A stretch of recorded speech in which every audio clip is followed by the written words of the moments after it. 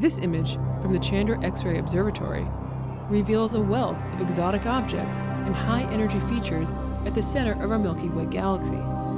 In this new and deep image from Chandra, red represents lower energy X-rays, green shows the medium range, and blue indicates the higher energy X-rays Chandra can detect.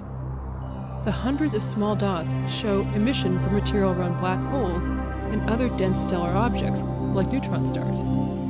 A supermassive black hole, some 4 million times more massive than the Sun, resides within the bright region to the right of center. The diffuse X-ray light comes from gas heated to millions of degrees by outflows from the supermassive black hole, winds from giant stars, and stellar explosions.